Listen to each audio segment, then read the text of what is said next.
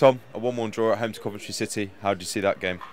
Probably a fair result in the end. First half they were better, a lot better. We were hanging on in there, and we were lucky that they didn't take their chances. Obviously conceding early again is disappointing, so we'll have to look at that and see where we can improve. But second half we came out better. We controlled the game for most parts of the second half.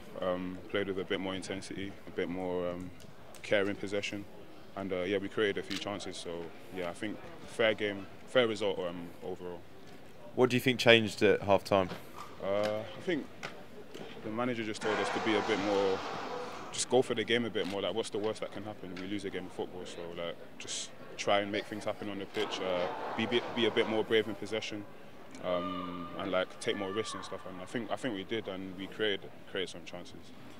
And you were on the score sheet for the first time this season, popping up at the back post with a late run into the box. Is that something you've been practicing in training? Yeah, I think it's very important for me to add that to my game, more goals and assists. So yeah, I'm happy to get my first goal of the season.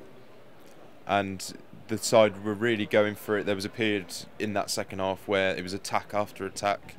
Do you feel that's the type of positivity and the type of football that the side wants to be playing for the full 90?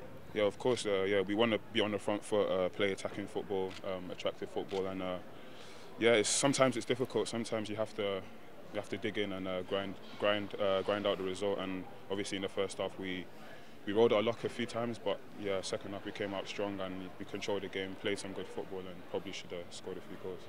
And you've been forming quite the partnership with Moussa Sissoko in the centre of the park. What's that like to be a part of? Yeah, playing with Moussa is great. He's a great leader on and off the pitch, good guy, always giving advice. And yeah, I think on the pitch he shows his maturity and his leadership, and yeah, we can always learn from him and take things from him, and he can help us through that middle of the pitch. And what will you be looking on to work on in the build-up to Norwich City now? I think obviously we need to stop conceding early. I think that has to be the first thing. We need to find out a way to start games better, whether it's mentally. I don't know. We just have to do better to not concede so early, and then that puts us on the back foot, and then we have to, work extra hard to get back into the game. We just have to start the game like we played in that second half. Brilliant. Cheers, Tom. Well played.